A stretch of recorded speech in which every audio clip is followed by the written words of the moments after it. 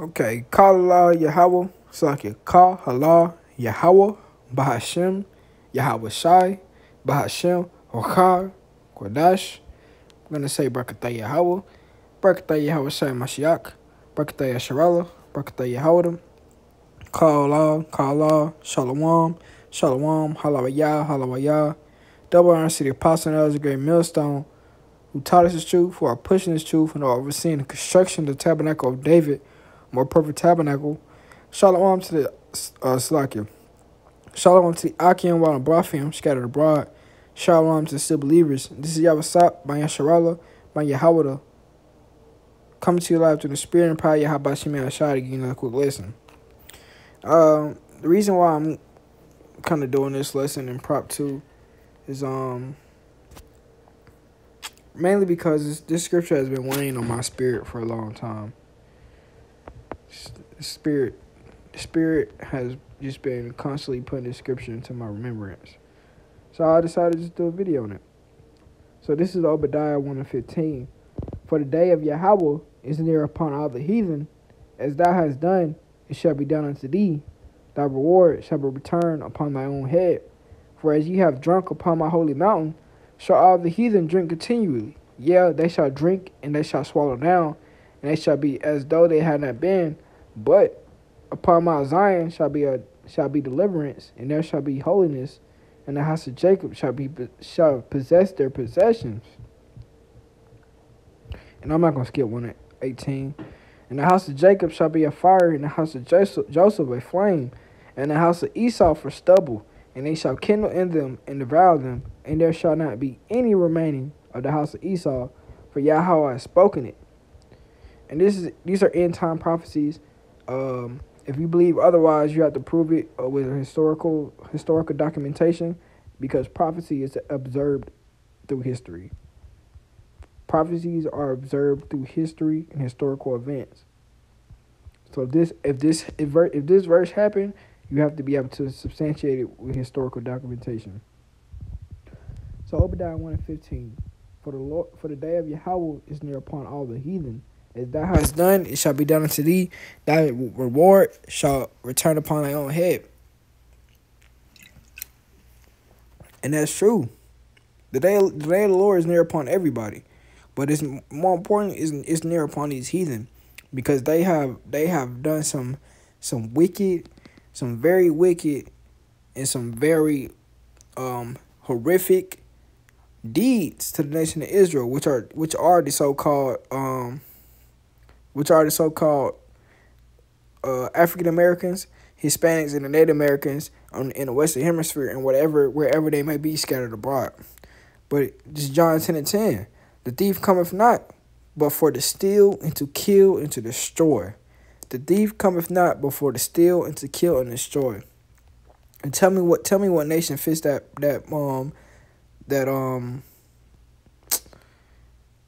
I would say that like identification or standard or that classification or those attributes more than a so-called white man. Who is the biggest pirate to ever hit this earth? The biggest disease, the biggest perpetuator of wickedness, the biggest thief. Who's so more than a white man?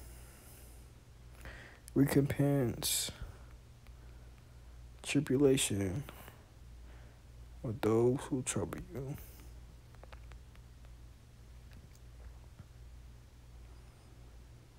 So this is 2 Thessalonians 1:6. Seeing it is a righteous thing of Yahweh by Shemai Ashai to recompense tribulation to them that trouble you. And this was Paul writing to the church at Thessalonicus, who are Israelites, who are not some other nation or not some Gentiles, who are Israelites living in Thessalonicus, saying it is righteous thing with Yahweh to recompense tribulation to them that trouble you. And who is that trouble us the most? Who is our biggest adversary? The nation of Israel, the so-called white man. That's why he wants us to take a jab. He wants us to take this vaccination. He already had us in slavery, rape, rob, murder, Tuskegee experiments. The list goes on and on and on. Black Wall Street, Tulsa, Oklahoma. You know what I'm saying? The list goes on and on. what you people have to understand is the wickedness of the so-called white man. It's documented. He has a paper trail that's 2,000 miles long. His paper trail is so evident you can't even get past it.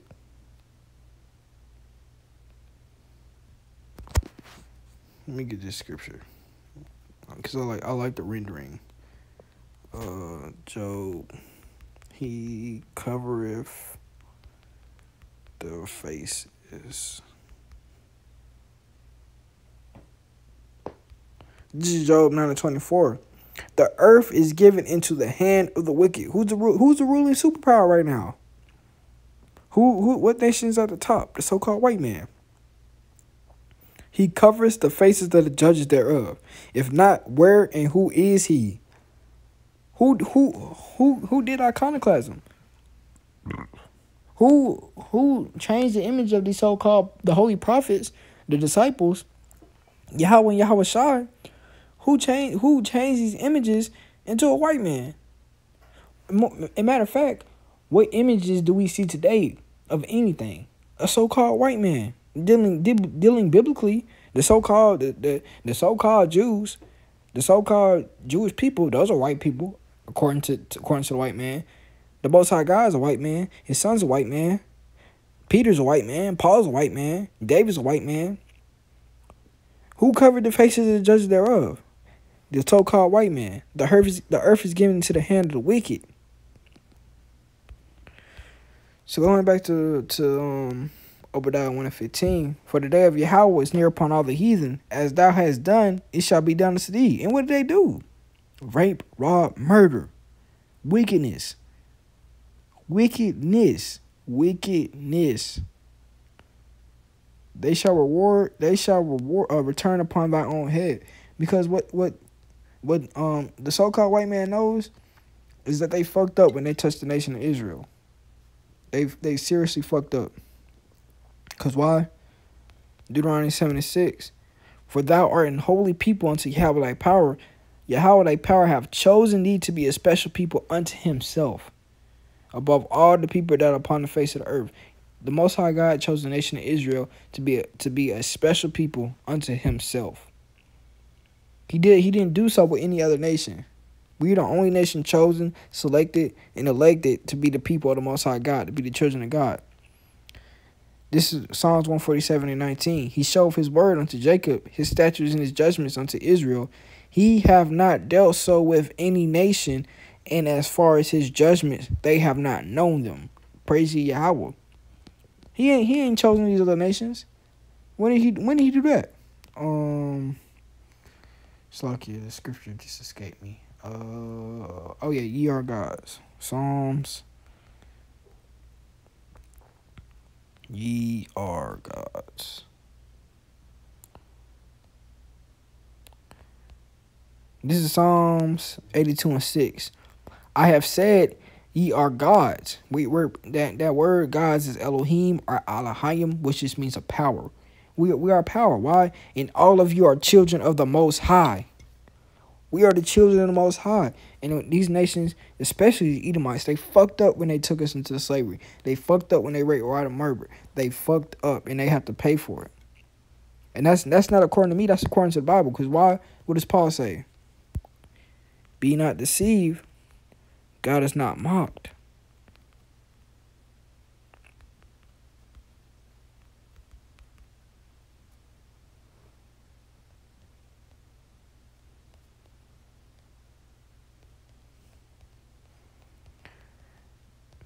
This is Galatians 6:7. Be not deceived. Yahweh Ba'ashem Yahweh Shai is not mocked. For whatsoever a man soweth, that shall he reap.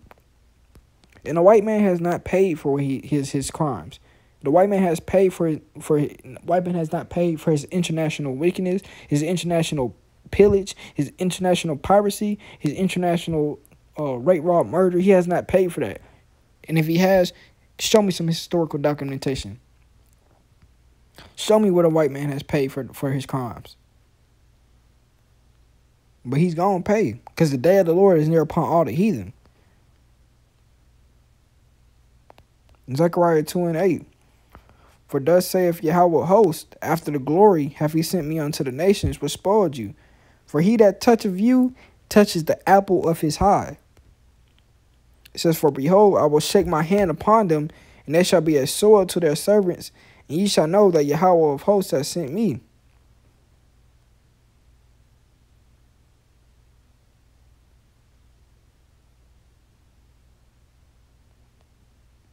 He that touches, when you touch the nation of Israel, man, you fucked up. You did yourself a big disservice. Zechariah 1 and 15. This is Zechariah 1 and 15. And I am very sore displeased with the heathen that are at ease. Yeah, they're chilling. They're chilling. These other nations are chilling. They're chilling. They think they got off scot-free. But it's what it says. For I was a little displeased, and they helped forward the affliction. Yeah, because Yahweh allowed us to go into slavery just to teach us a lesson, just to give us some discipline. But when you wicked ass people started raping women and butt breaking and having these fucking mandingo fights and having all this fucking wickedness go on, that's when you forward the affliction. That's when you fucked up and you did some shit that was just that now you have to pay for. You gotta pay for that shit. Obadiah 1 and 15. Then I'm gonna go back to Zechariah because I think 16 has something to say. Obadiah 1. So like Obadiah 1 and 15. For the day of Yahweh is near upon all the heathen. As thou hast done, it shall be done unto thee. Thy reward shall return upon thy own head. What the prophet said? What prophet said that? They shall drink. Let me go to my notes.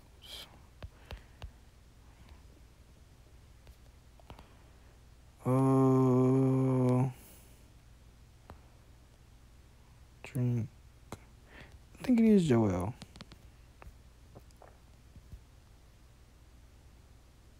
Joel 3.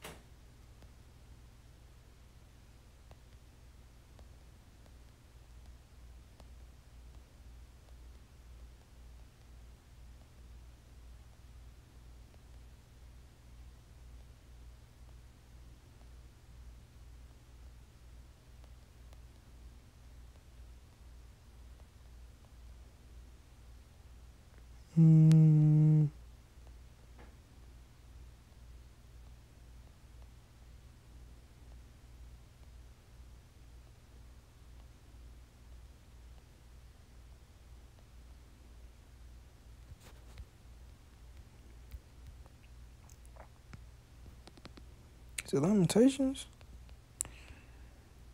SpongeMan.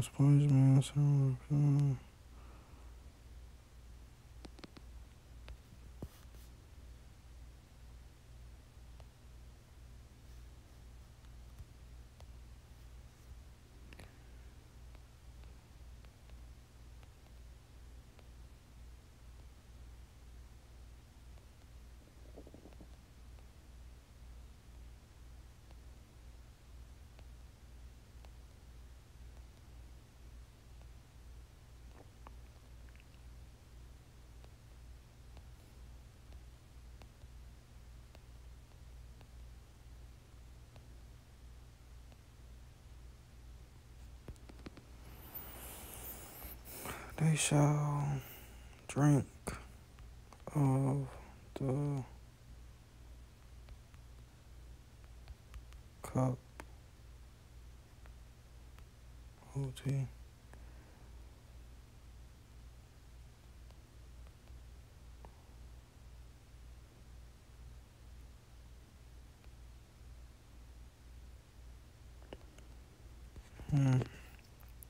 I guess that's not the verse I want, but it's kind of saying the same thing.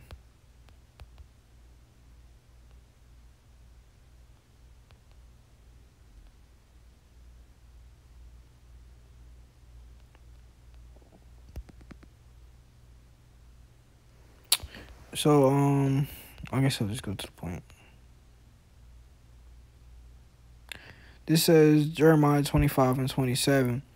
Therefore thou shalt say unto them, thus saith Yahweh of hosts, the power of Israel, drink ye and be drunken, and spew and fall and rise no more, because of the sword which I will send among you.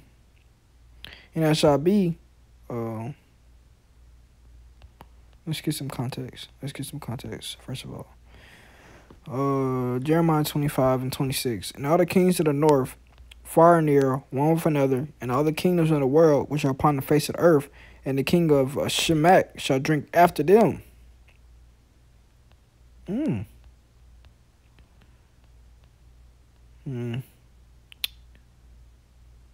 So this is Jeremiah. I guess I have to read this whole thing. Jeremiah 25:17 for context. Then took I the cup at Yahweh's hand, and made all the nations to drink unto whom Yahweh had sent me. To it Jerusalem and the cities of Judah, and the king thereof, and the prince thereof, to make them a desolation, and astonishment, and a hissing, and a curse, as it is this day. You know what I'm saying? That's true. We're still in a very low state, the nation of Israel, because we drunk of that cup. But again, as it says, Pharaoh, king of Egypt, and his servants, and his princes, and all his people, and all the mingled people, and all the kings of the land of Uz, I believe that's talking about Edom, and all the kings of the land of Philistines, and the Ashkelon, and Azah, and Ekron, and the remnant of Ashdod, Edom, and Moab, and the children of Ammon, and all the kings of Tyrus, and all the kings of Zidon, and all the kings of the isles which are beyond the seas, Dedan, and Timah, and Buz, and all that are in the utmost corners, and all the kings of Arabia, and all the kings of the mingled people that dwell in the desert, and all the kings of Zemiri, and all the kings of Elam, and all the kings of Medes, and all the kings of the north, far and near, one with another, and all the kingdoms of the world. All these kingdoms, all these heathens, all these other nations which are upon the face of the earth, and the kings of Shemach shall drink after them. So we already drunk this cup. We've already had our punishment. Now it's time for you nations to have your punishment. Therefore thou shalt say unto them, thus saith Yahweh, Lord of hosts, the power of Israel, drink ye and be drunken, and spew and fall, and rise no more, because of the sword which I will send among you. And it shall be, if they refuse to drink the cup and if they refuse to take the cup at thy hand to drink, then thou shalt say unto them, thus saith Yahweh of hosts, ye shall certainly drink. Your judgment is going to come. You have to pay for what you did. You have to. Because a false balance is an abomination to Yahweh. A false balance is an abomination to Yahweh. We, as a nation of Israel, we've been getting the short end of the stick for too long for you not to ever get the short end of the stick. So you're gonna drink of this cup.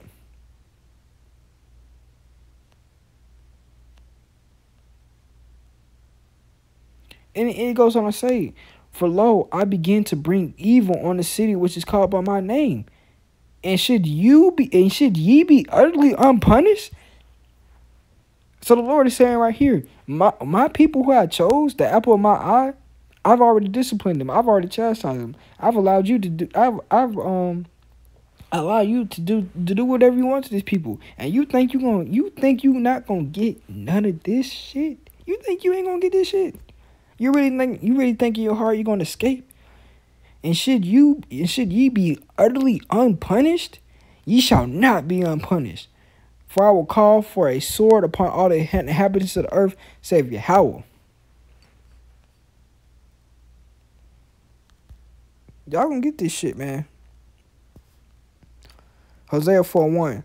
Hear the word of Yahweh, ye children of Israel, for Yahweh hath a controversy with the inhabitants of the land, because there is no truth, nor mercy, nor knowledge of Yahweh in the land. Let's look at this word controversy.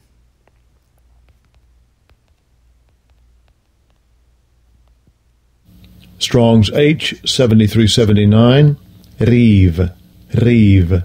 And second entry, Riv, Riv. And third entry, Riv, Riv. It says strife, controversy, dispute. Strife, quarrel, dispute, controversy, case of law. Yahweh got a problem with you nations. Yahweh has a controversy. He has a problem with y'all did. It says by swearing and lying and killing and stealing. What? By swearing and lying and killing and stealing and committing adultery, they break out, and blood toucheth blood. Therefore shall the land mourn, and everyone that dwelleth therein shall languish with the beasts of the field and with the fowls of heaven. Yet the fishes of the sea also shall be taken away. Yet let no man strive, nor reprove another, for thy people are as they that strive with the peace. Therefore shalt thou fall in the day, and the prophet also shall fall with thee in the night, and I will destroy thy mother. This is Hosea 4:8. They eat up the sin of my people, and they set their heart on their iniquity. And there shall be like people, like priests, and I will punish them for their ways and reward them for their doings.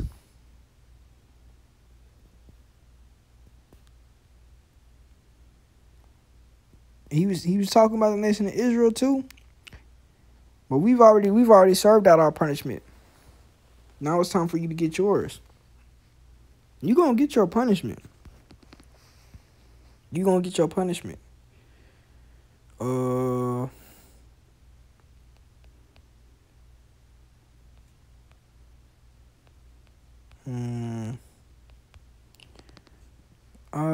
go to Isaiah 14. That's no problem. Isaiah 14:1. For Yahweh will have mercy on Jacob, and will yet choose Israel, and set them in their own land, and the stranger shall be joined with them, and they shall cleave to the house of Jacob, talking about Israelite foreigners, the so-called Gentiles in the New Testament, and the people shall take them and bring them to their place, and the house of Israel shall possess them in the land of Yahweh for servants and handmaids. Be not deceived, God is not mocked. For whatsoever a man soweth, that shall reap. You reap slavery, you reap rape, rob, and murder. But it's going to be done unto you in righteousness and righteous recompense. Seeing that it's a righteous thing with Yahweh to recompense tribulation with those that trouble you. For Yahweh, and they shall take them captives, who captives they were. They shall take them captives, who captives they were, and they shall rule over their oppressors. It's right here in the Bible.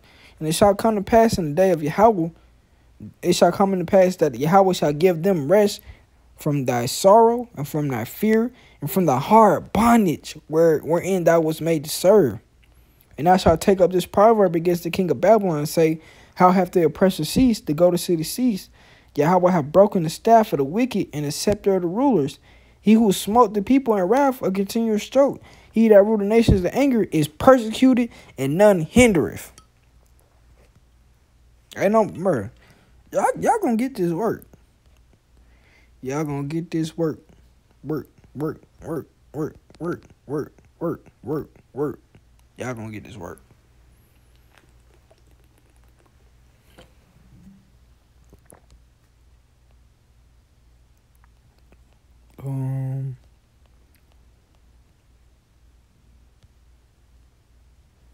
It should be Michael 5.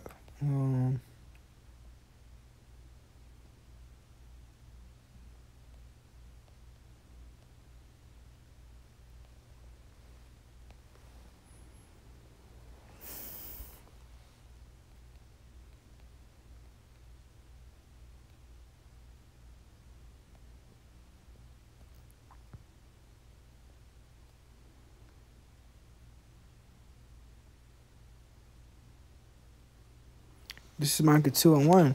Woe to them that devise iniquity and work evil upon their beds. Who is that talking about? It's applicable to everybody. But who does that in this time frame? The so-called white man. In these other nations, when the morning is light, they practice it because it is the power of their hand. And they covet fields and take them by violence, and houses and take them away. So they oppress a man in his house, even a man in his heritage.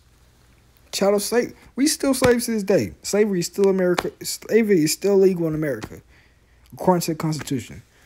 Therefore saith Yahweh, behold, against his family do I devise an evil, for which ye shall not remove your necks, neither shall you go huntly, for this time is evil. In that day shall one take a parable against you, and lament with a doleful lamentation, and say, we be utterly spoiled, and he have changed the portion of my people. How hath he removed it from me? Turning away, he have divided our fields. Therefore thou shalt have none that shall cast the cord by thy lot in the congregation of Yahweh.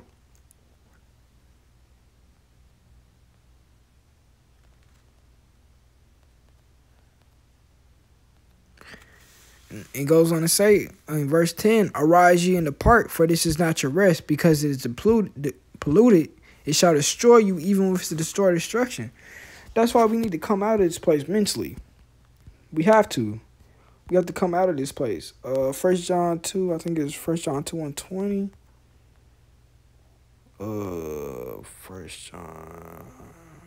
He that overcometh the world.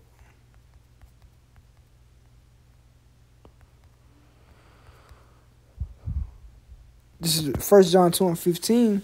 Love not the world, neither the things that are in the world. If any man love the world, the love of the Father is not in him. For all that is in the world, the lust of the flesh, and the lust of the eyes, and the pride of the life, is not of the Father, but it is of the world. And the world, what? Passeth away, and the lust thereof. But he that doeth the will of Yahweh abideth forever.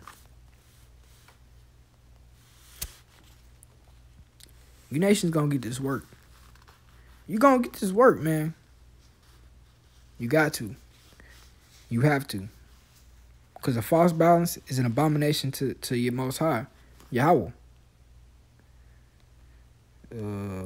Proverbs 11:1. A false balance is abomination to Yahweh, but a just weight is delight.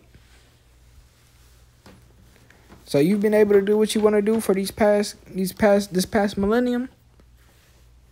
Just be prepared. Just be prepared. Just be prepared. Because it's going to happen to you. The day of the Lord is near upon all the heathen. The day of the Lord is near upon everyone. But you heathen gonna get it. You gonna get it way worse. For the day of Yahweh is near upon all the heathen. As thou hast done, it shall be done unto thee. Thy reward shall return upon thy own head. This is out the scriptures. With that being said, I'm gonna say shalom.